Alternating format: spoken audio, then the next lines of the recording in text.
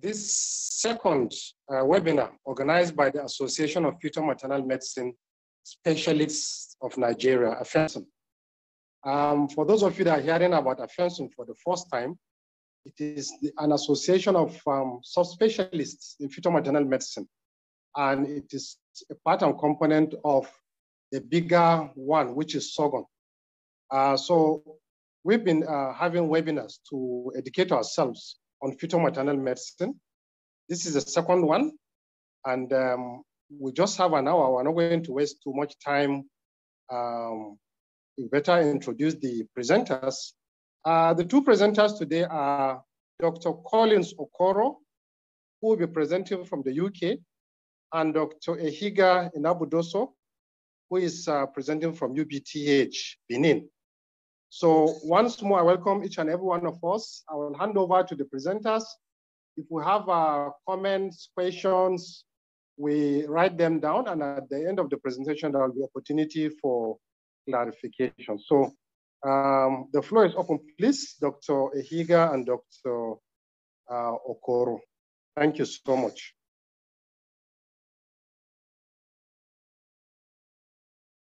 I forgot to introduce myself. I'm Professor Jamilu Tukur. I'll be sharing on behalf of Professor Afolabi, who is the chairman of the education.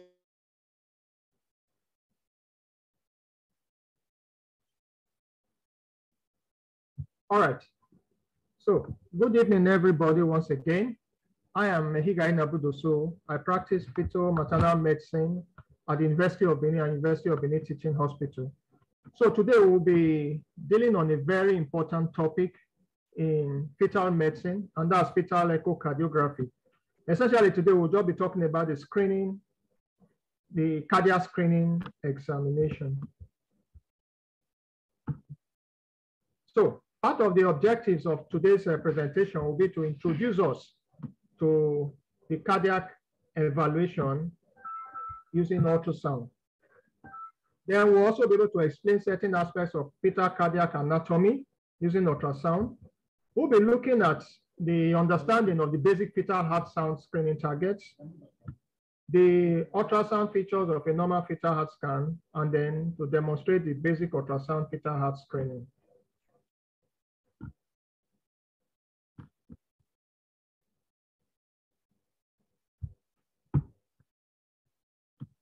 So why is it important?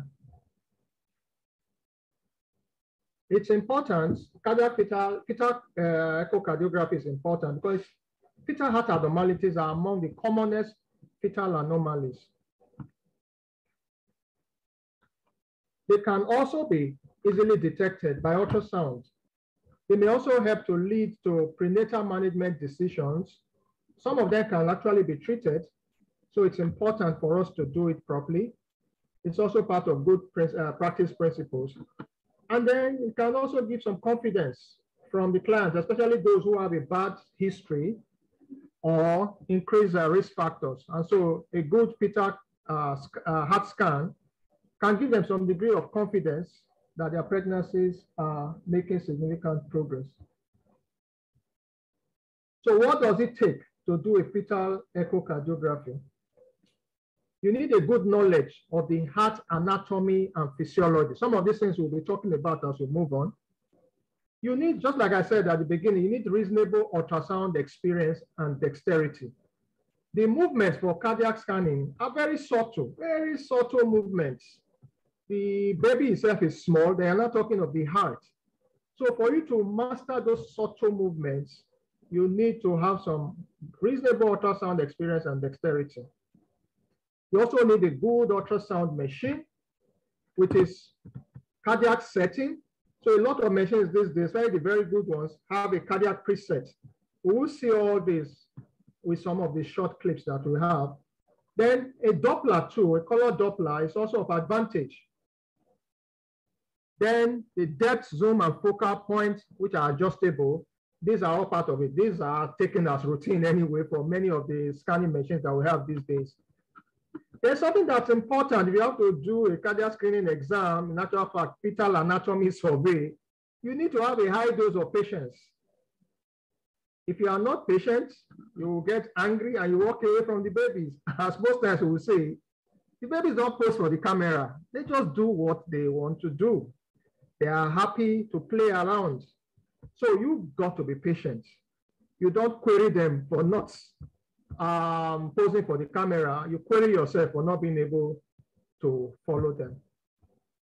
When should we do a cardiac screening examination? This should be done as part of the 20 to 22-week fetal anatomical survey, what we call the anomaly scan. In certain high-risk circumstances, especially in those areas where we do a lot of nuchal translucencies, but you're having a nuchal translucency at 13 weeks of greater than 3.5, it's usually advisable that you could do an earlier fetal cardiac screening, because if these patients do not have Down syndrome, we also know that they have an increased risk of cardiac abnormalities. But also, if the patients come in beyond 22 weeks, it's also good practice to still look at the heart. So we're now moving slightly into the nitty-gritty of what we need to discuss today. Remember I said, one of the good prerequisites for a proper fetal echocardiography is anatomy. Now, this anatomy, as you start doing cardiac scans, you will keep reliving it over and over and over again until you get used to the cardiac scans. Therefore, you must understand how the baby is in the uterus and also how the heart is in the chest of the baby. So if you look at the side of this, I just show a short clip, a very short clip.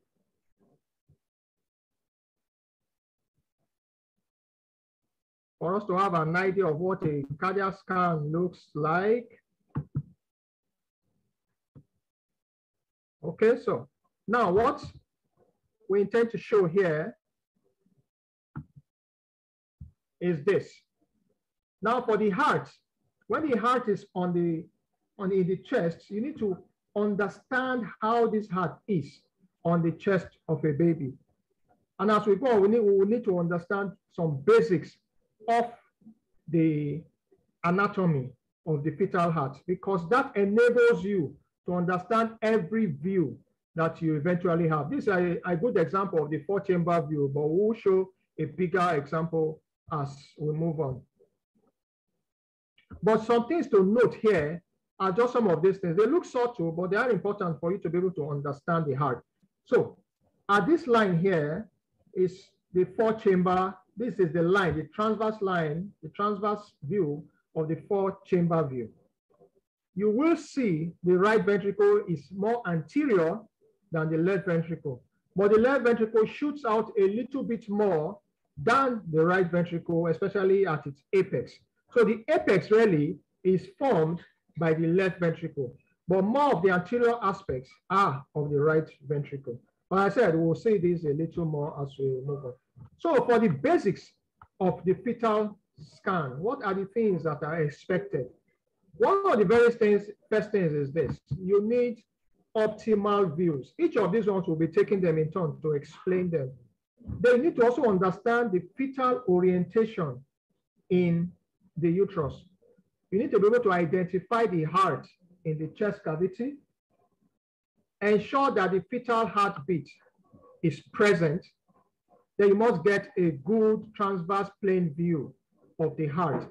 Each of these, we're going to break them down one after the other. So remember, I said, we need optimal views. We need to understand the orientation, and then all the others will follow through. So in terms of the optimal views, this gives us an example. This is a baby inside the uterus. And then these are your scan. This is your scan. And these are essentially like the rays that pass through the fetal heart. And as you do that, based on the movements that we will describe, you're able to see the various hearts. So you can see the very subtle movement. This is the heart here. So you need to be taking slices of different aspects of this heart. So that tells you that your movements must be extremely subtle. So for the optimal views, what are our aims?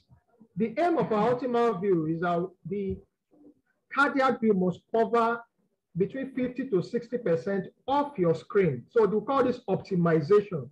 You must optimize your image. So close to 50 to 60%, or even beyond that. And for you to achieve that, you need a combination of depth and zoom. You use the highest feasible frequency. I didn't say possible frequency, but the feasible one. But the good thing is that most scanning machines these days have a cardiac preset. And with the cardiac preset, they are able to give you the optimal frequency that you require to examine the heart. You also will use a narrow sector angle. I'll be showing some views, some clips to show us what the narrow sector angle looks like. The cardiac preset, we've talked about that. Use of the sine loop is also a big advantage. So you can see some of the clips that I have there. They are with using the sine loop. So with the sine loop, you're able to get like a few seconds of scanning, and based on that, you can stop it and you can scroll backwards and look at some of the features that you are interested in. Then the M mode to demonstrate cardiac activity. As I said, all this will show in the course of this presentation. So if we look at this, this is the regular one. And then on this side, this is using the cardiac preset. So you can see that this looks brighter than this. And then this is the sector angle that we talked about.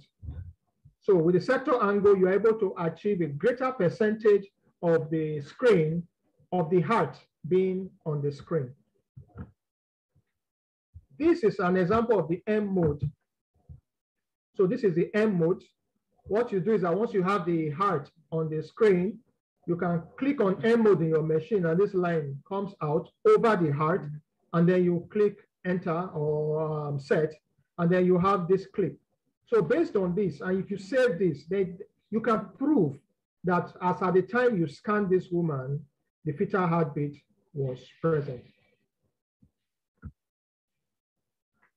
Also, as part of the basis of the fetal heart scan, it is better for you to scan the heart with the apex at the 12 o'clock position. That's ideal. It makes it easier it makes it sharper, your view is sharper and clearer. But any other position is okay. Remember at the beginning, I said that fetal, especially ultrasound really, is pattern recognition. So over time, as you keep seeing and seeing and seeing heart views, you're able to tell that this heart looks normal. And they're also able to say, no, this doesn't look normal. There may be something abnormal here. So whatever views that you have, even if it's 12 o'clock, 3 o'clock, or 9 o'clock,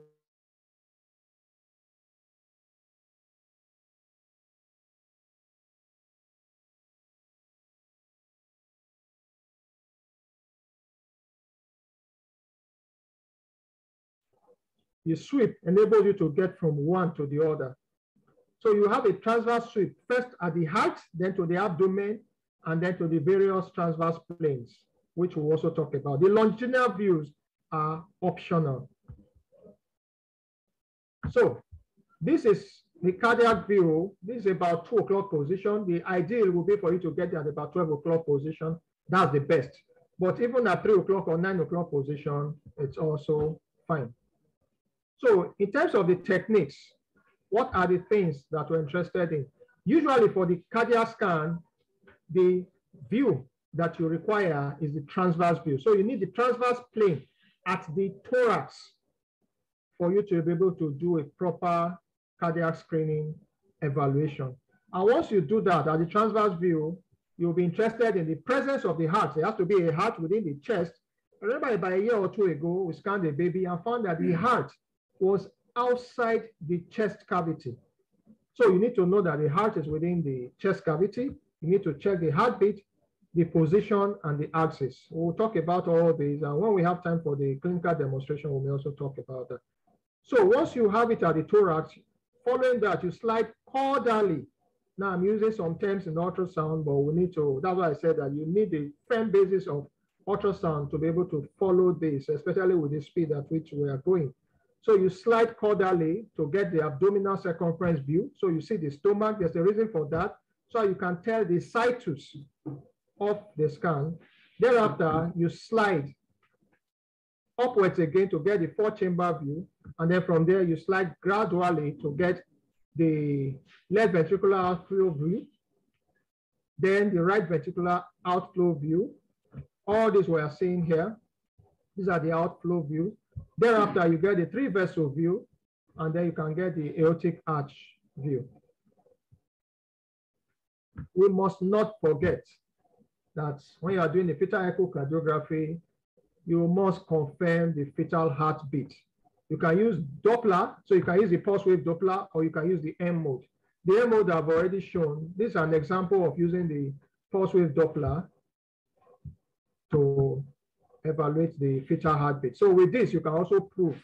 So instead of using the M mode, you just click on the PW on your system, and then this line comes up with the gate at the heart, within the heart cavity, and then you click set, and then you're able to show this. So with this, you can prove that the heart was beating at the time that you scanned.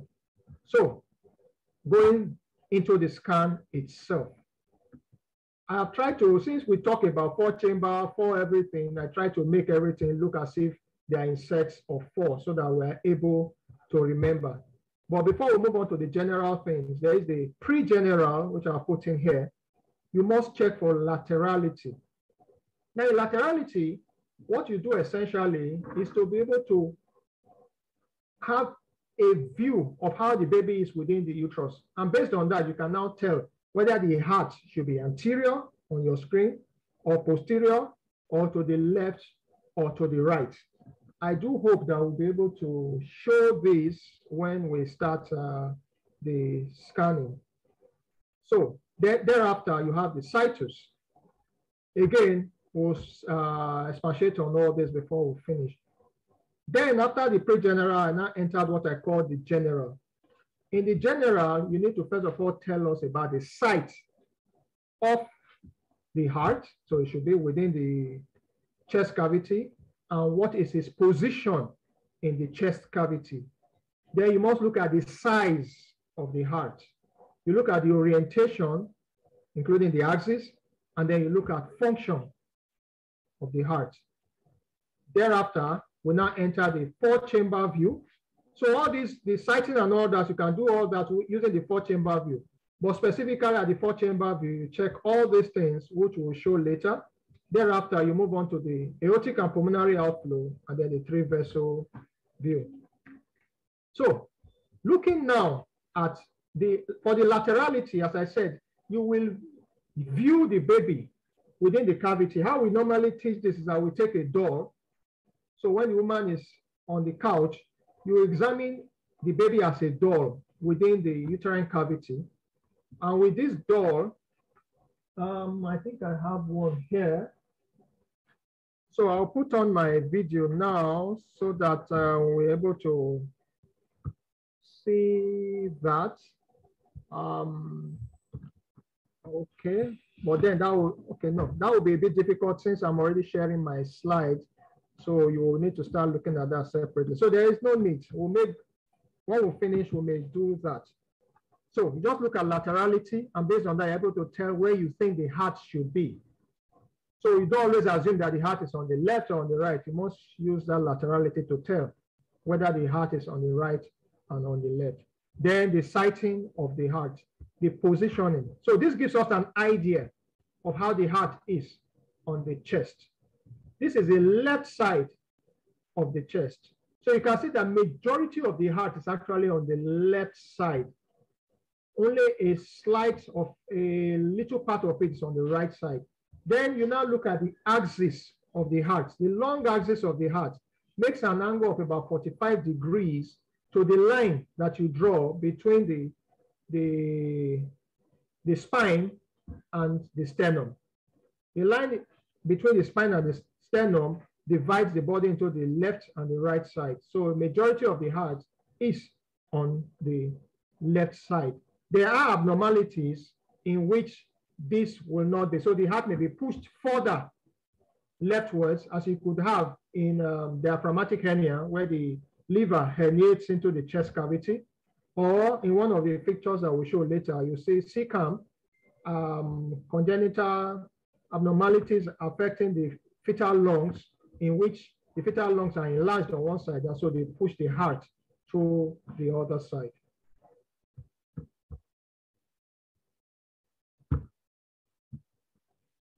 All right, so we'll now go into the 4-chamber view.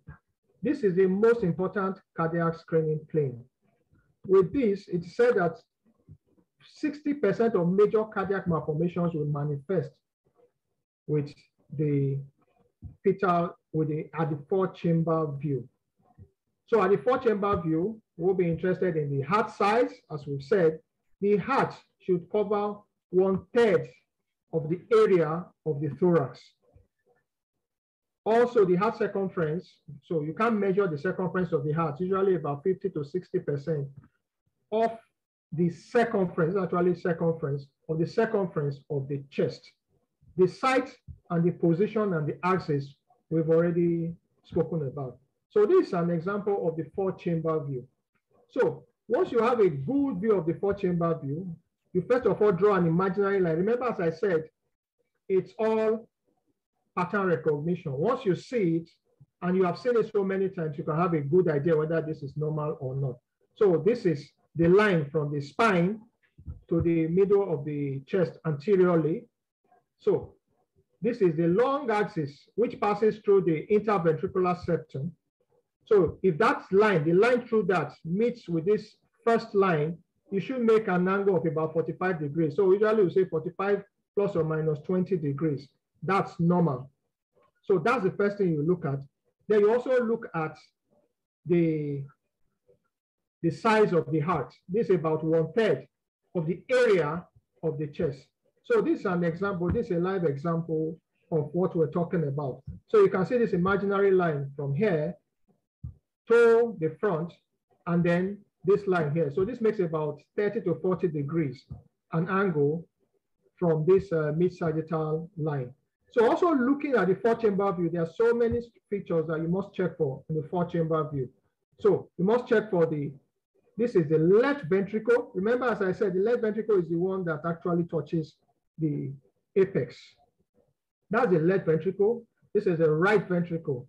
The right ventricle has what you call, so there are some trabeculae and some cardiac muscles towards the apex of the right atrium.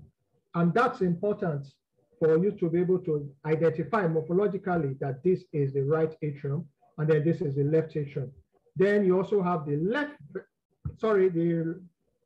right ventricle and the left ventricle. Then this is the left atrium and the right atrium. Approximately, the left ventricle is equal in size to the right atrium. This is looking as if it's bigger, slightly because of this trabeculus muscle that we see at the apex. But generally, if you were to look at these whole sides from here, they are approximately equal. The same thing with the left atrium and the right atrium. So on the 4-chamber view, these are things that you must see. Then you also would see the valves as well. So you have the tricuspid valve from the right atrium to the right ventricle. Then the mitral valve from the left atrium to the left ventricle. Then this is the interventricular septum, and then this is the interatrial septum. So if we show a clip, you will see that in the interatrial septum, you see it flap open. That's the primum septum, the foramen ovale is there as an opening between the left atrium and, or rather, between the right atrium and the left atrium, and then it flaps into the left atrium. Also, if you look at this view properly, this doesn't look so clear here, but sometimes you're able to see, you can at least see this. This is the left pulmonary vein draining into the left atrium. There are usually 4 of them, but in a good view, you're able to see between 2 and 3 of the pulmonary veins. Then just behind them, you will see the vessel, that's the descending aorta. So these are among the things that you must look out for when you are carrying out when you are looking at the 4-chamber view. So remember the 4 chambers, then the interatrial, the interventricular septum, then the the valves. So when you do a clip, that's what we talked about, the sine loop. With the sine loop, you're able to move backwards and you're able to see the clips opening and closing. One important view that you must know here is this is what is called the crux. At this crux, you have the primum, the interatrial septum. You have the primum part of it inserts there. Then the medial aspects of both valves insert there. And then the muscular aspect of the interventricular septum also inserts there. So it's a very, very, very important junction. One thing that you must also take note of is the fact that it's not a straight line. So the mitral valves and the tricuspid valves, they don't insert at the same point.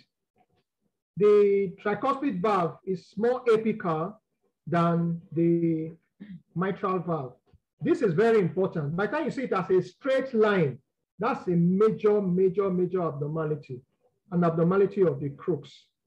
And that's very important. So it is good to always make sure that you see this. It is called the offsetting. So that we can also see on this image. It is offset. So once you see the offsetting, you do know that this is a normal thing. Unlike if you see it as a straight line, that is not normal. So there are a few other things that you're expected to also check in it. So once you have a good 4-chamber view and you have looked at that, the next thing you want to do is to slide a little caudally to go and look at where the stomach is. So you should be able to identify that the stomach is on the same side as the chest. Once you see that, you have already established the laterality by determining how the baby is lying in the womb, so you can know which is the left and which is the right side. So for the situs, you want to know whether the heart is on the same side as the stomach. If the heart is not on the same side, then you can make a diagnosis of dextrocardia. It means that the heart is on the right side, whereas the stomach is on the left side. Or if it is situs that's a problem, then that's situs inversus. So there are two different things. In situs inversus, all the left side of the body are on the right side. But in dextrocardia, the situs of the baby is normal, but it's just the heart that is facing the right instead of facing the left. All that is important. In this case, you can see that this heart has been moved laterally. This is an example of CCAM. So the lungs here are enlarged. Those are the lungs, and then they have pushed the heart to the left side. So if you remember the 4-chamber view that we just showed, you saw that the interventricular septum was intact. In this view, you can see that there is a defect in the interventricular septum. So you have a ventricular septal defect. You can still see the offsetting here, so that's good. You can see the valves opening here, so that's the tricuspid valve opening. So you can also see this image. So this is made clearer using Dopplers. And so with the Dopplers, this is still the interventricular septum. So remember I said you could scan the heart at 12 o'clock position. This is 12 o'clock. This is 9 o'clock position. And then you're able to see that there's a defect because you can have a communication, and the Doppler is showing that you have vascular, or you have blood flowing between the two ventricles. Thereafter, so you can see the pattern in which we've gone. You look at the 4-chamber view, then we'll slide caudally to go and look at the stomach for us to determine position. Then we'll return back to the chest again, have the 4-chamber view. Then from the 4-chamber view, we slide gently, or we angulate gently, cephalad, to be able to see the outflow tract. So the outflow tracts will now display in turn. The first to display is the left ventricular outflow tract, which we see here. The left ventricle flows into the atrium, into the aorta, and the entrance to the aorta has the aortic valve. So in the live view, once you see that, you see the left ventricle, and then the blood flows into the aorta. Then as you move slightly again, cephalad, you see the right ventricular outflow tract.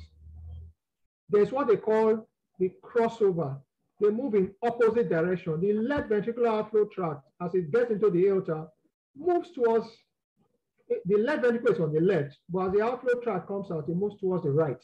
Whereas for the right ventricle, when the outflow tract comes out, it moves towards the left.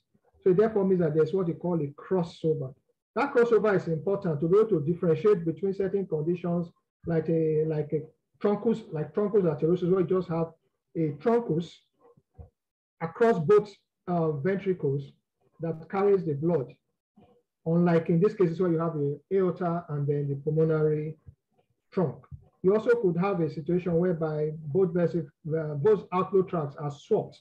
So you now have the aorta apparently coming out from the right ventricle, and then you have the pulmonary trunk from the left ventricle. As you still move cephalad, the next thing you also will see is what you now refer to as the three-vessel view.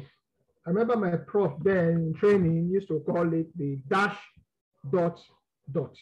So what you have is the main pulmonary artery, which comes as if it's a dash. Then you have the aorta, which is essentially like a cross, a circle, and then you have the superior vena cava. So they are also, this is also appears to be the largest one. Then this is larger, and then this is just large. So that's how it goes. The main pulmonary trunk being the biggest, then the aorta, and then the superior vena cava. So this is essentially close to what we described. This is like a dash, and then this is like a dot, circular, and then the superior vena cava. Then if you move a little cephalad, you will now be able to see the pulmonary trunk getting into the ductus arteriosus, then the aorta moving towards the descending aorta, and then you may also see the superior vena cava. And then just above that, a bit towards the right-hand side of the aorta, you may see the trachea. Now, this is just an example of the longitudinal view, but this is optional. It could help in diagnosing conditions like coarctation of the aorta, but it's not taken as one of the views as necessary for a cardiac screening examination. So we'll be making arrangements now for us to have our live video. But as we make arrangement for that, let me see, I'll stop sharing now and then see if Dr. Okoro can make his presentation while we get ready for the live demonstration. So Dr. Okoro, Dr. Wumi, please, you can ask him to unmute and let's see if his volume will be better this time around. Thank you very much. So get ready for the live demo.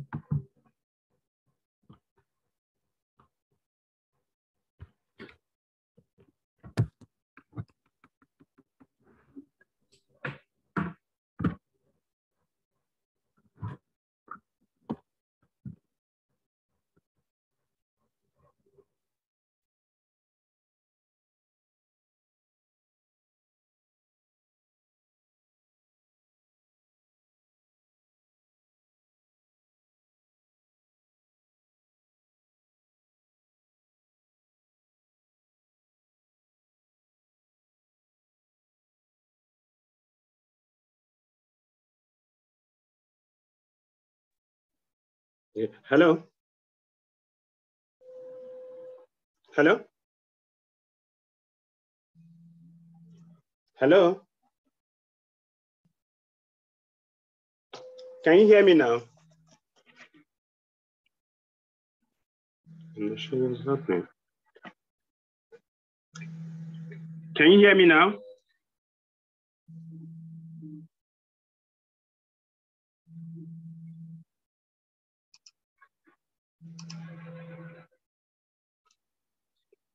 Can you hear me now? Yes, we can. All right. Thank you very much.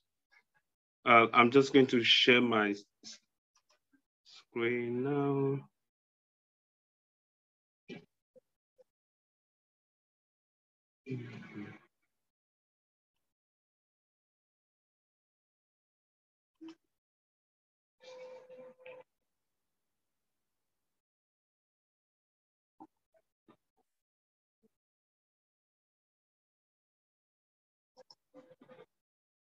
All right. Can you confirm that you can still hear me? Yes, we can. All right. Thank you very much. All right. Good evening, everybody. I'm sincerely sorry for the technical hitches. Well, I guess we are here now. So Dr. Namdoso has already said the ball rolling. I'm just going to talk about, stay on the same topic, trying to stress the importance of us doing or getting involved in performing fetal echocardiogram. So I will start by looking at the burden of congenital heart diseases. So congenital anomalies generally account for 25.3 to 38.8 million disability adjusted life years worldwide. And the WHO burden of disease study reports that anomalies alone rank number 17 among the causes of death. And then coming to heart disease, congenital heart abnormalities, they are the most common birth defects, and it affects about 1 to 2% of all newborns that are born worldwide. Now, in the last few decades, there's been a general reduction in, or at worst, that's made constant, of congenital anomalies generally. On the other hand, since 1970, the incidence of congenital heart defect has increased about 2 times compared to what it is. So that stresses the importance of us getting involved or getting to know what to do in order to diagnose these conditions. And congenital heart abnormalities, like we know, has no predilection for any group. So it is common in the high-income countries as well as the low-income countries. And it's a major contributor to infant morbidity and mortality. And it is the second leading cause of death in the first year of life outside infectious diseases. Now, let's look at the burden in Africa. In the developed world, there has been quite a huge strides in making diagnoses and intervening when there are problems, but these have really not been achieved in the developing world, especially in Africa. Why in the high-income countries, for example, about 85% of children with congenital heart defects survive to adulthood. The same cannot be said for the low to medium income countries. The mortality rate in this part of the world is still very, very high. So that is something that we need to pay close attention to. The WHO has reported that about 500,000 children are born each year with major congenital abnormalities, and the bulk of them are in the sub-Saharan Africa. And the vast majority of these children receive either suboptimal care or no care at all. Now, there was a study in the northern part of the country which reported that of 1,312 patients aged between 9 days and 35 years with abnormal echo, 9.3% of them had congenital heart defects. So it is pretty common. Now, looking at this chart, the chart on the left talks about looks at the global mortality from non-communicable diseases. And we can see from that chart that congenital heart defects is the leading cause of mortality among the under 5s.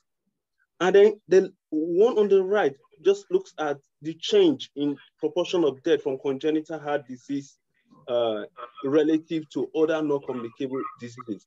Now, if you look at that, the very top column talks about the global estimate.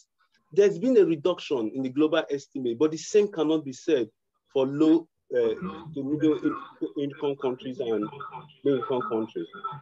Then also looking at this, in 2019, the global all-age mortality rate from congenital heart disease was 2.8 per 100,000. Well, if we look at Africa, I just want us to pay attention to the map of Africa there. Now, you will notice that mainly the Western, the sub-Saharan region, the mortality rate is still quite high, and that was below the global estimate. And also in this next chart, again, this looks at the drift in terms of what change, the rate at which there's been a change between 2019 and between 1997 and 2019. Again, we can see that in Africa, and Nigeria inclusive, there has either been no change at all or still relatively stagnant. Now, what are the risk factors for congenital heart diseases? I'm not going to go through everything here, but I'm just going to pick some few things. First, one thing I want us to note is that congenital heart disease is a multifactorial thing. It has a combination of both genetic factors as well as environmental influences. So all this, we need to be aware of this when we are counseling women. There are medications, those that are on anti-epileptic medications, for example, they are at risk of developing congenital heart defect. And of course, rubella, I know, thank God there is the MMR vaccine now, but congenital rubella is noted for problems with pulmonary arteries, ASDs, VSDs, and PDAs. And then, of course, nutritional status of the woman is very important. Lack of essential vitamins are being implicated in high incidence of congenital heart disease. And of course, folic acid is one of the things that are being implicated. And then maternal hyperglycemia, we are all aware of that. Now the question is, who should be screened for heart malformations? I think the most important thing we should pick from this slide is the very first thing there, and that is that every woman should be screened for congenital abnormalities. This is important because 90% of babies that are born with congenital heart defects are born to parents with no obvious risk factors. So if we want to stratify by just looking at those with risk factors, then we are going to miss out 90% of these babies. So we need to be screening every woman. We need to inculcate this as part of our standard obstetric practice. Thank God the ISWAG is currently working on guidelines on first trimester scanning. And one of the things that they are introducing in that guideline is checking the heart during our first trimester scan. Like, of course, in some countries, there is routine for trimester scan between 10 and 13 weeks. Now, they are insisting that we need to be looking at hearts of these women at that time. It is interesting to know that 50% of problems, congenital problems generally, that we can detect at 20 weeks can actually be detected at the first trimester scan. So we need to start cautiously looking at this. Then the other thing to look at is the increased nuchal translucency. Now, it is important we know that as the nuchal translucency increases, the risk of congenital heart defects also increases. Now, this chart was from one of the work by Nicolaides and colleagues, and we can see there that as the nuchal translucency increases, the number of the percentage of patients with heart defect also increases. So we need to be aware of that. And then among these other things, I'll just look at parental first degree relative history of congenital heart defect. I'm sorry, I'm rushing. I'm trying to keep to time. Now, the background risk of congenital heart defect is about 1.1%. But in a situation where you've had a previous relative with, okay, let's say if you've had a previous either parents or siblings with congenital heart defect, that risk increases to 2 to 15%. In fact, it is, if you have same-sex twins, that risk is 14 times higher than background risk. So we need to be aware of that. And then also the presence of other heritable chromosomal or genetic problems. I've specified Noonan syndrome, Noonan syndrome is one of the rasopathies that is mainly inherited as autosomal dominant. It means that if you have a parent with Noonan syndrome, then there is a 50% chance that a baby can have Noonan syndrome. Now, the risk is lowest if the inheritance mode was sporadic. If the baby develops, in other words, the parents are fine, or it's just happening for the first time, then the risk of recurrence is low. Then, if we want to be carrying out screening for congenital heart diseases, what are the things that we need to achieve this? First, I've written that we need a quality and the quality and resolution of equipment used is very important. Thank God, there are quite wonderful machines these days. It's almost look like we are looking at the baby face to face. So the resolutions are pretty good. So it will be worth investing in such machines if we want to make our diagnosis more easier. But in addition to this, or even most important, is the skill and experience of the ultrasound practitioner. Now, we know the sensitivity of a scan machine is as good as the person operating it. If the person operating it is not skilled or experienced, then it's as good as nothing. It doesn't matter if the scan machine has perfect resolution, is the best in the world, still will not be able to achieve anything. So it's therefore important that the experience and skill of the practitioner is put into consideration.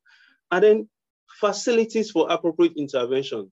One of the key criteria for screening, according to WHO, is availability of facilities for diagnosis and intervention. It is useless making a diagnosis if we can't intervene. So if we are going to set up an effective screening for congenital heart disease, we also need to be looking at intervention management. What do we do when we diagnose conditions? And then MDT involvement. I'm still going to mention MDT involvement as I carry on. We can never underestimate the role of MDT involvement. We can't work in isolation. It is not just about you being a fetal medicine practitioner. You can scan, you can diagnose anything. That is not just that's not just it. You need to work with others. These babies, what happened? These women, they face lots of trouble psychologically. They need someone to support them. And then the babies that are going to come out, someone is going to treat them. So all that need to come in our program. And then there need to be established policies and protocols. That helps to regularize things such that everyone does similar thing in the sense that we have a practice. This is how things are done. It has that will help us both for auditing as well as ensuring that we maintain quality. All right, I'll just quickly go through these. What are the challenges that we face in Nigeria as far as congenital heart disease screening and diagnosis is concerned? First, we don't have diagnostic facilities. Yes, there are scan machines, but the question is, how many do we have? What is the ratio of the diagnostic facilities we have compared to the number of pregnant women? And then skills. Do we have the requisite skills to operate these machines and make an appropriate diagnosis? And then I mentioned this earlier, we don't have established policies and protocols. How are things done? We have a situation where different people do things differently. And of course, with that, we just cannot move forward and establish things.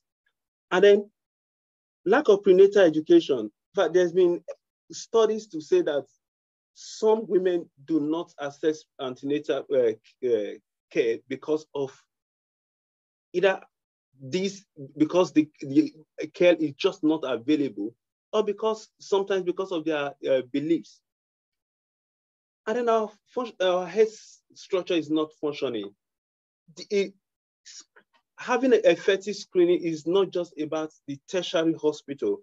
The various level of health, the primary, the primary level, the secondary, the tertiary, all need to be functioning. At the tertiary level, they cannot get the body alone.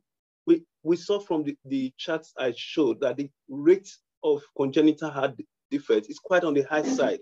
So it's just not something for the tertiary hospital. The whole structure needs to be formed, needs to be properly formed. And then political commitment.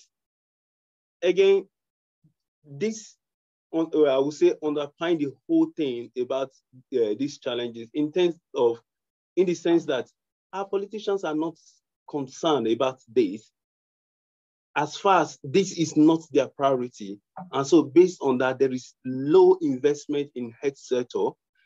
I think in the current, there is currently, the president recently presented the proposed 2023 budget. And in that, we can see that only a very low percentage, I think about 5.75 of the entire budget was allocated to health sector, compared to 15%, which was the AU agreement. So the question is, how do we move forward? How do we, with that? No, there need to be political commitment to this. And then sociocultural and religious factors, I mentioned that. And then lack of ancillary services. Like I said, it is not just making diagnosis. There need to be facilities to treat these patients when diagnoses are made. So therefore, what are the things we need to put in place or how do we establish congenital heart defects care? Now, I will look at it from various, first, preconception.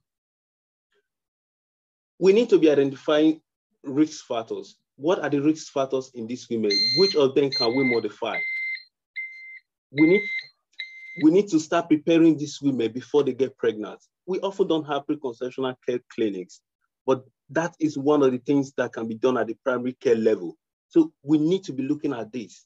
And then for those women with factors that we cannot do anything about, they need to be referred early so that these are sort of women that can be referred straight to the fetal medicine practitioners, where they can plan them for detailed scan to make diagnosis earlier.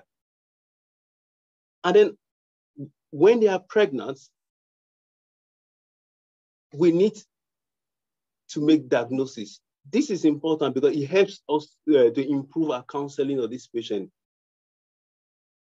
And it gives them opportunity to decide if they want to continue the pregnancy. And for those with complex abnormalities, for example, if they want to terminate the pregnancy, and then they can have that. And also important is that it guides their timing, mode, as well as optimal location of delivery. Some of these heart defects are not what you want to just deliver at any health center. You want them to be delivered in a place where they can have intervention as soon as possible, or at least they have good neonatal facility where these babies can be moved straight to the neonatal intensive care and handled. So the only way this will happen is if we have if we are making this diagnosis during that later period. And again, it also allows appropriate planning and consultation between the cardiologist as well as the neonatologist. Again, I mentioned MDT. Again, we need to allow that continue to resound in our mind. We cannot establish a congenital heart defect care, and indeed, fetal medicine as a whole, we cannot establish a fetal medicine care without MDT. So we need to have specialty involvement. We need to discuss with people. We need to sit down, have a discussion. What do we do? How do we manage this patient? If the couple choose to carry on with the pregnancy, what happened? How will this baby be managed when the baby is born? Is he going to have surgery? Where is this surgery going to take place? All that needs to happen. And then when these babies are born, then again, diagnosis comes in. Currently, a lot of our diagnosis from evidences that we have a lot of diagnoses are made either when these babies come in very sick, or even post-mortem. That's sad. Some of these conditions can be diagnosed when these babies are born, either from their physical signs, or sometimes because when we auscultate their heart. So we need to be looking at, we need to invest in training of midwives, training of nurses, so that they are able to make this diagnosis. And then I've talked about treatments. There have to be centers. Now, sometimes we don't necessarily need to have everything in the same center. Sometimes it may be in a completely different center, but that's where inter-facility collaboration needs to come in. We know that UBTH has pediatric cardiac center, LUT does these other things. So if we have this certain condition, we know that we are going to transfer this baby to UBTH or to LUT or to somewhere. So we need to have things like that. And then support. This is one of the most important things. When these diagnoses are made, these women face quite a lot of psychological challenges. It is not easy. Even when they opt to carry on the pregnancy, they need quite a lot of psychological support. And if they choose to terminate pregnant because the defect is complex, that also can teach some persons into depression. So they need quite a lot of support. Now, I will conclude my presentation with making some recommendations. Of course, I thought the role of political commitment cannot be overemphasized. Then I'll just talk about development of low-cost policy for provision of fetal imaging services. This has been tried in some African countries, and that has worked very well. We need to be looking at this in Nigeria. It is also useless having the best ultrasound machines or having the best skills in the world if these women cannot afford to pay for these services. So we need to be looking at this. And then also, we need to be developing standards in training of ultrasound practitioners. At the moment, people do things differently. We need to set standards for those that are going to be performing obstetric scans. There need to be minimum standards that we expect. So these need to be incorporated in their training so that we know that when we get a report, we are reasonably sure that we are getting the right thing. This doesn't have to be just obstetricians. Sonographers, in fact, we have some midwives getting trained in scans. That also helps to take off burden from the obstetrician. Then I've talked about inter-facilities and inter-specialties collaboration. We need to have MDT approach. In different facilities, we need to be communicating. Okay, we have this, we are sending, make a plan for delivery. Is this patient based on the diagnosed congenital defect? Where would be the best place? Can this patient deliver in our facility and then we can transfer afterwards to facility where this child can have care? Or does this baby require immediate care as soon as the baby comes out? And in that case, then it means that this baby it will be better to deliver this baby in the facility where such care is available. We need to have this collaboration. And lastly, the role of registry and reporting of cases. There should be a national registry where congenital abnormalities are reported. This helps both for researches, it helps for auditing. It also helps us to identify risk factors. If, for example, we recognize that certain conditions are predominant in certain area, then there could be some public health interventions to look at that area. What is peculiar in that area? Why are we having these particular conditions coming from those areas? And then the necessary intervention can be carried out to try and reduce the incidence of such. So at this point, I would say thank you everybody for listening.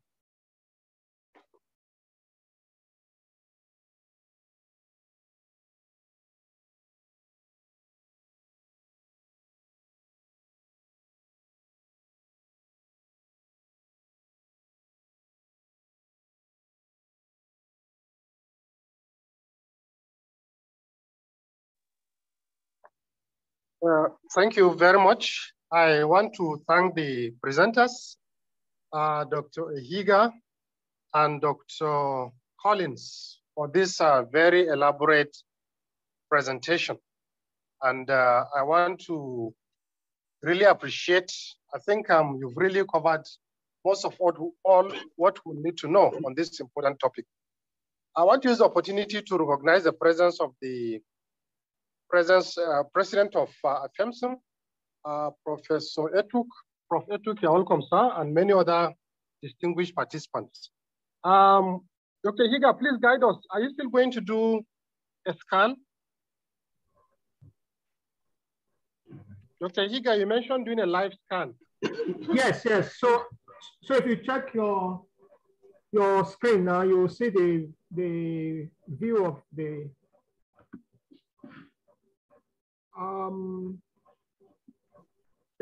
I think somebody's screen just came up, so I don't want that. It needs to show the screen of the scan. Please, whoever, I don't know where this new screen came from, it should be off because you need to see my screen that I'm going to use to scan. This desktop screen, where is it from?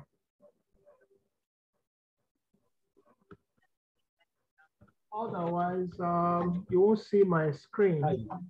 Okay. Just give me, let me see how I can get the screen out. We're ready for the scan, but we must get this. It was 7, 6. Hello. It was 5 o'clock. Okay. You miscalculated that.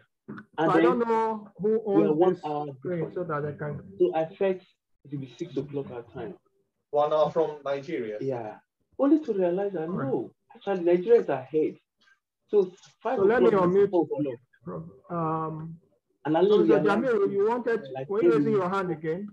I need to unmute you then. It's a presentation on the. So my screen is on now. So I'll start the scan so that we can have an idea. I saw your phone. I thought so. I was just messing with you. I said, so I thought initially I wanted to say, all right, so I think I should have at least one person unmuted. Yeah. So, Doctor, and the way you didn't pick, so I told Jamil, can you raise your hand so that I can see you quickly and then unmute you if you are not unmuted? If there's anything, please raise your hand. And I said, okay. Yeah. So do you want me to stay or we want to continue? I think I have done my presentation. Because then you save yourself 3 more hours of replacing my work, and okay, so I'll ask you to unmute.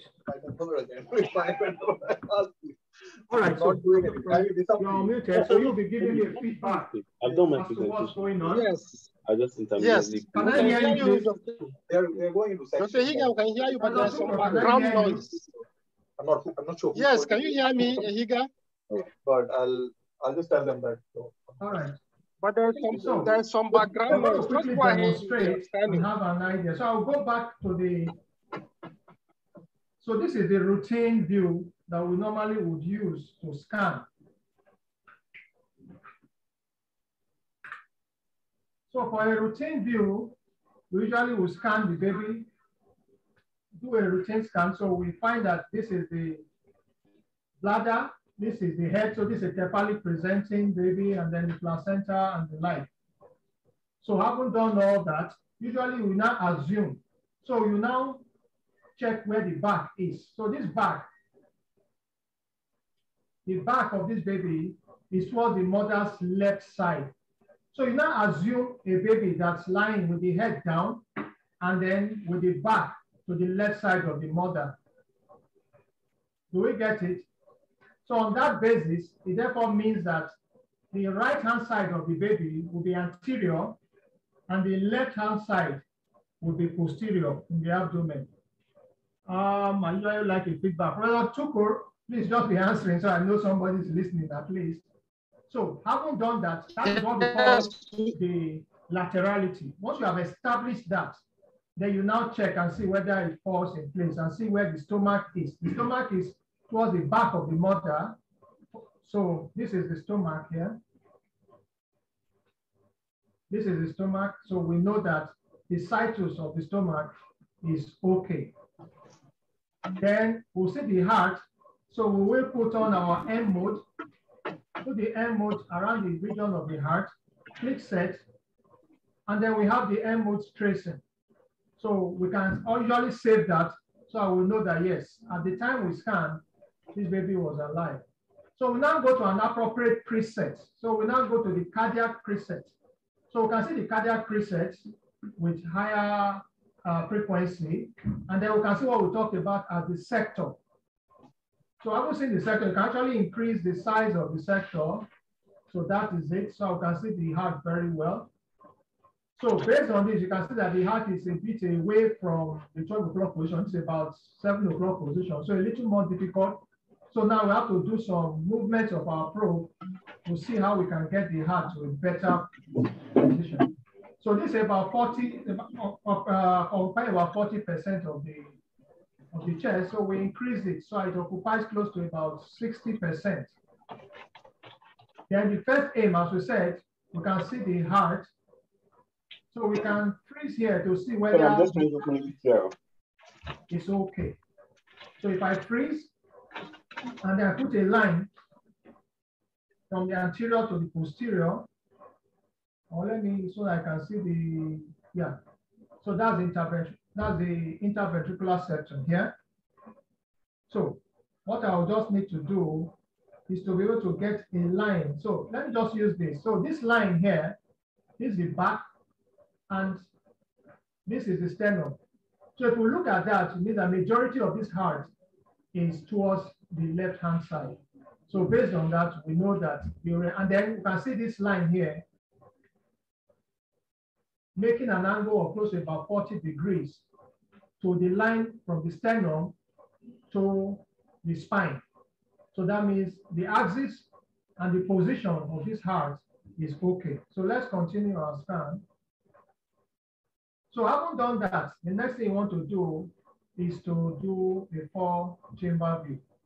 Now, most times they say one of the most difficult things is for you to do a live demonstration for these small structures, because the babies can decide to just mess you up. But I think we are getting some reasonable view here. So based on the views that we get, this is so we can see the functionality. They are both contracting in phase. So this is the left ventricle, this is the right ventricle. And we can see that both of them are about equal in size.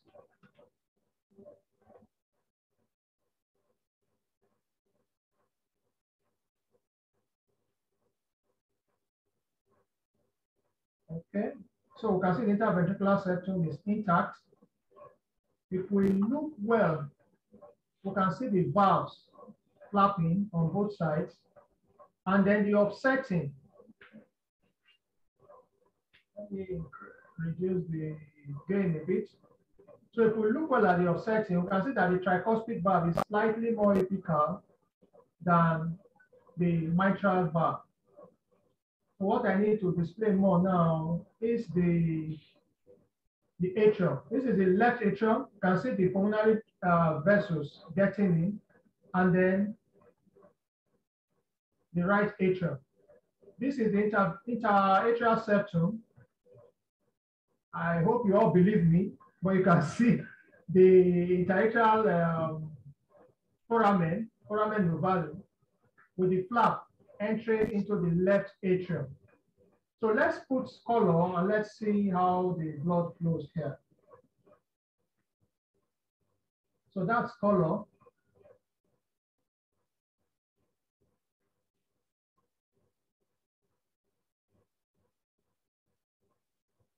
So let me freeze and use the sine loop. So the right and left ventricle, we can see them. And then you can see blood flowing from across the foramen ovale. You have to look here.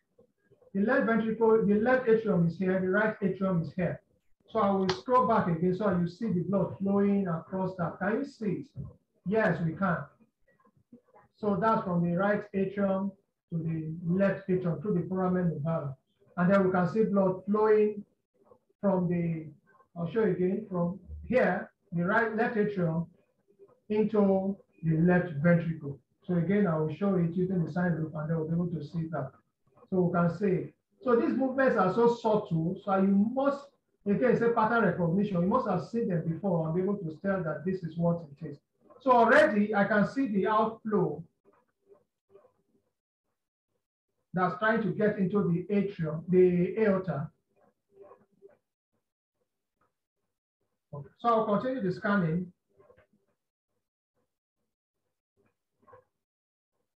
So once we have the 4-chamber view, we slide a bit capillary towards the head. So the head is down on the woman. Now you can see the limbs keep coming in, and now we are seeing that the baby is no longer cooperating. But yeah, that's a good 4-chamber view again.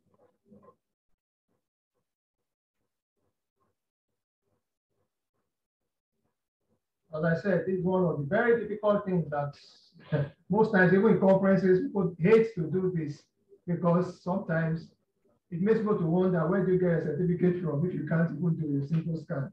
But it's so difficult at, so okay, good. That seems to be a good one again. So as I said, babies don't pose for the camera. So if we look at this, the interventricular septum, we're able to see more clearly. Okay, so, all right, so you now scroll, slide towards the apex. And as we do that, now we can see the limb here is coming into the stobus, but now it has just left, so that's fine. So very subtle movement, and occasionally you may have to do some rotation, slight rotation. Okay, so that's fine. So this is the dash. This is dash. That's the pulmonary trunk. Dot, the aorta, and then the superior vena cava. Now, if we still move upwards, this one just gives us a good view. As we move upwards, you can see this coming up, and then the subdivisions into the right and left pulmonary artery. So again, let's attempt that, the 4-chamber view again. You can see the outflow tracts. So I'll freeze again now. So let's go back. I think, yeah, this is a 3-vessel view. Let's move backwards. I'm scrolling back, 3-vessel view again. You can see it. So the larger one is this, then this is smaller. So I'm scrolling backwards, scrolling back. So we can see the outflow here. So as I said, very tiny things. So you must have seen it before for you to be able to identify them. So there's no overriding here because the aorta is a continuation of the interventricular septum. Please just believe me. So that's it. That's a very good one. Now you can see the outflow here. And then you can see the outflow from the other side. That's a crossover. I want you to look at this place. You see one outflow here, and then you see another outflow there. So that's what we call the crossover. The left ventricular outflow, then the right ventricular outflow. So I will show it again. That's the left, that's the right. And then as we scroll downwards, we'll now be able to get to the 4-chamber view. So that's the 4-chamber view. So quickly again, okay, this is a bit nice. The baby has turned to the position that we wouldn't have locked. So that's it again. So again, we look at the stomach. The stomach is on that same side. That is the stomach. And from the stomach, we'll get to the chest. That's it. So this covers about 1/3 of the area of the chest. So it's eyeballing. Most times you don't bother measuring those things. And then as you scroll upwards slightly, oh, beautiful. That's the 3-vessel view again. So you can see how the sine loop, how important the sine loop is. So we can see this here. And as we move upwards, it will get a good view Okay, this is another good 3 vessel view. And then if we follow this, this is the aorta, this is the, the hand that's coming again. Yeah, this is the pulmonary trunk, and then the ductus arteriosus. So this aorta continues to join it so that both of them can now form the descending aorta. I hope that with these few words of mine, I've been able to convince you that it is possible to do a fetal cardiac screening examination. Thank you very much, Professor Tuko. Okay, before I just hand over to you, just a quick appreciation to Dr. Okoro. I think he's on call. I have to make sure that he makes his presentation. So he has to run out of his call to quickly join us. He is presently practicing in the UK. So Dr. Okoro, I deeply appreciate your being able to make it. And then I want to thank especially one of my own, Dr. Shirley, who helped with my slides in making my slides look much better. And I thank AFMC for this opportunity. And I'm handing over back to Professor Jamil Tuko. I thank you all for having given me the opportunity to be with you. Thank you very much. So I will ask Professor Tuko now to unmute. Okay. All right, sir. I've asked you to unmute. Great. Thank you very much. I really appreciate you all. Thank you very, very much, Dr. Higa Inabudoso. This is very, very You can talk now. Well, I'm talking. I hope you can hear me. On behalf of AFMC, I really wish to appreciate this lucid and educative presentation. I think you've taken us through what we need to know on fetal echocardiography, and I'm sure all the participants have benefited from this particular presentation. This was supposed to be 1 hour webinar, but now we've almost reached 1.5 hours. So all the same, we welcome 1 or 2 questions. So if anybody has a question, I don't know whether we can unmute now. We can unmute the participants so that they can participate. You can raise your hand and then we'll, we'll recognize you and you can ask your question. So anybody having a question, you can raise your hand, please. Or you can write in the chat box too.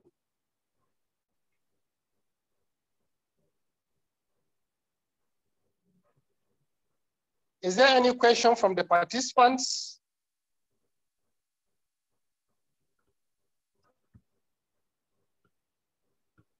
I don't know that the participants have been unmuted. Okay, they have to raise their hand so that I can unmute.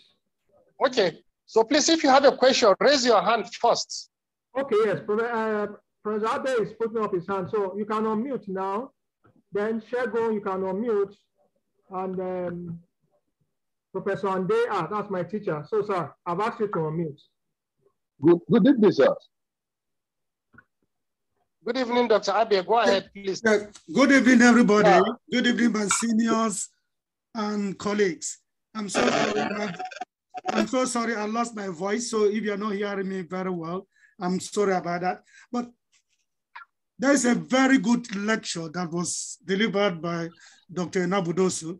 So my question, what I want to talk about here is, are there different levels of fetal echocardiography?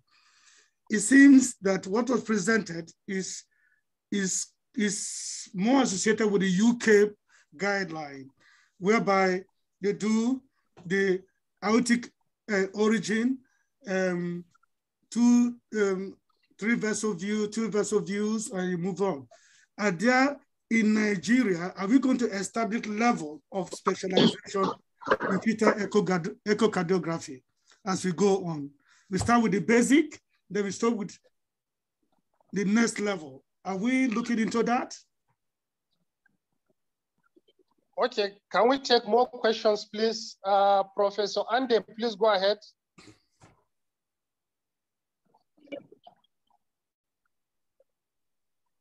Yes, Professor Ande, please go ahead.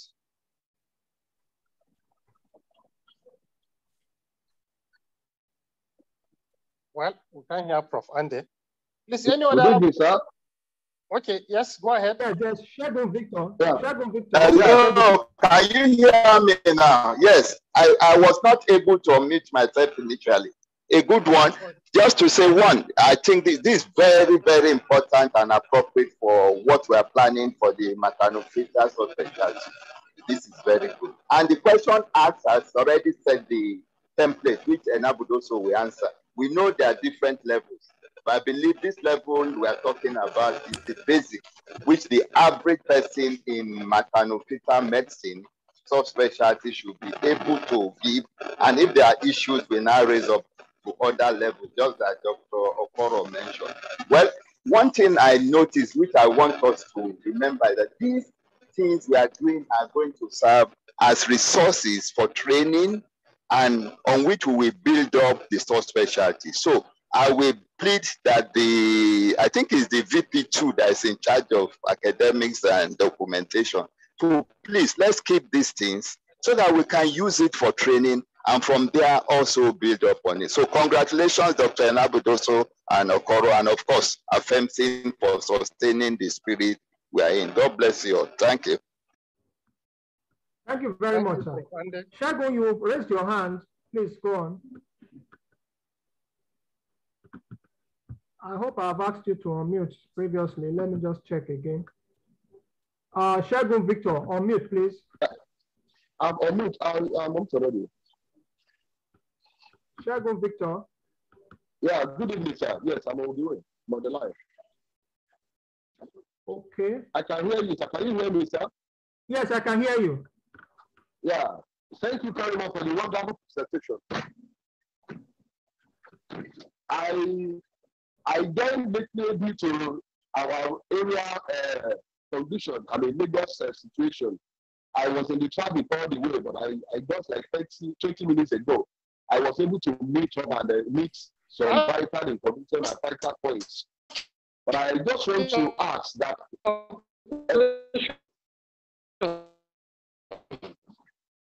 Hello, sir. Yes, I'm hearing you. Yes, and I just want to ask, are we going to, is this presentation going to continue? That is only my question, because I really miss a lot today, but the little time I joined, I enjoyed it, and I'm praying that this can continue and then choose another time so that somebody can work this out and not miss it again. All right. So that I don't forget what you have just said. Yes, the education committee plans to have these presentations every 3 months.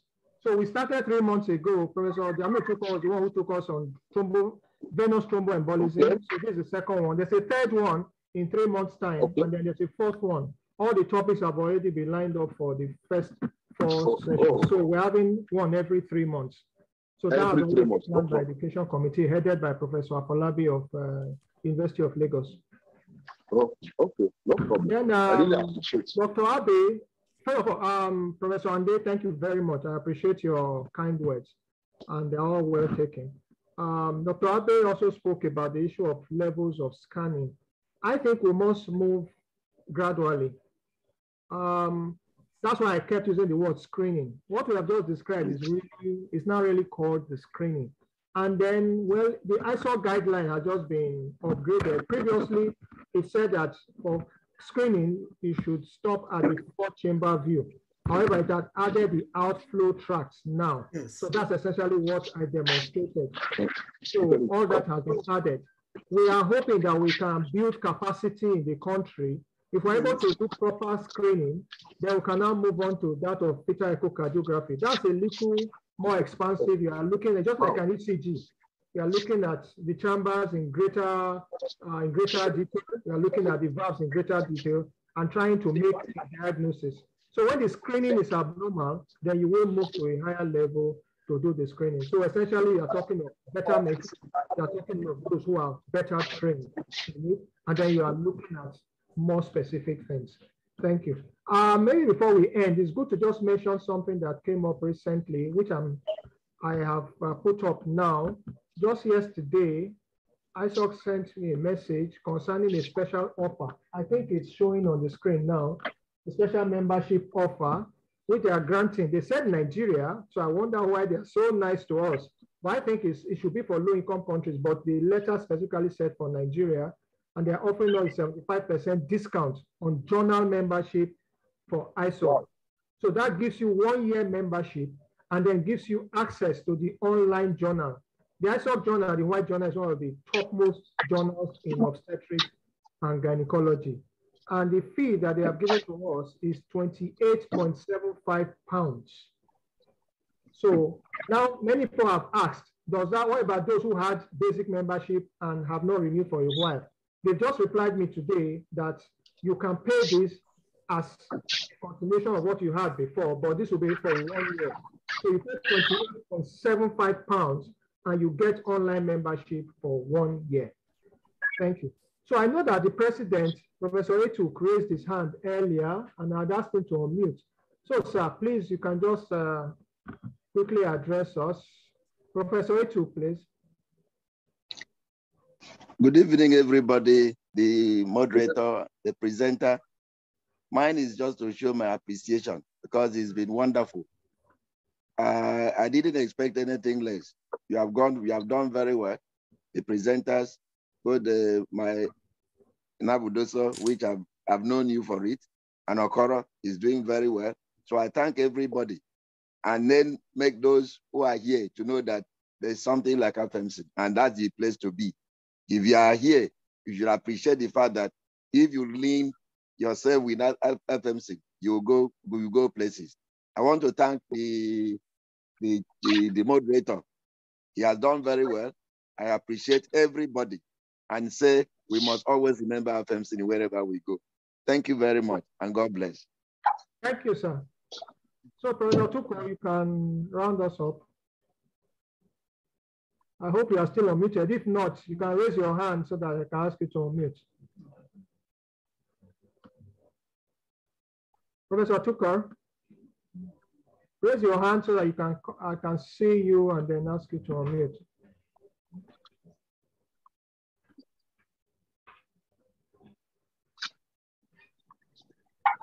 I'm not able to see him now, so probably I will just quickly close up on his behalf. Professor Tukur, are you there? Can you raise your hand? Just raise your hand on the screen so that I can ask you to unmute. Okay, I still can't see him, so I think we can actually close up. But since the president is here, Mr. President, sir, you can close us up.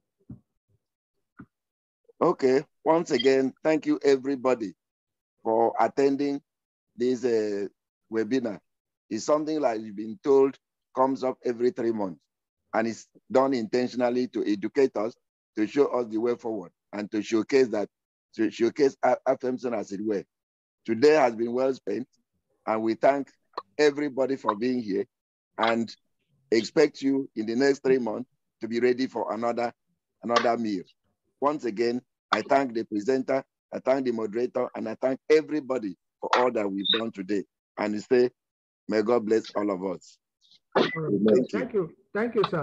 So I know there's a recording of this. So that recording, we're going to put it together and then we'll send message. For those who are not on the FMC WhatsApp page, you can get in touch with the secretary, Dr. Raji from Ilorin, or the president, Professor Etu from Calabar, or even myself or any other member of the education committee.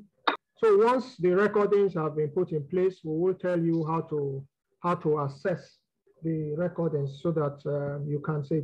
Also the slides, I will try to put them up so we'll be able to assess them and then we can go through them at our leisure. The question came in to say, will the increase in congenital heart disease be as a result of improvement in diagnosis? Definitely. Once you have improvement in diagnosis, you start seeing things that you never saw in the past. And then somebody asked too, when should it be done? Well, I said that it's best done at between 20 and 22 weeks. But we know that for those who are very high risk, it may be beneficial to do an initial screening scan, even at about 20 weeks. And then beyond that, you still do the one at 22 weeks. So once again, I say thank you very much.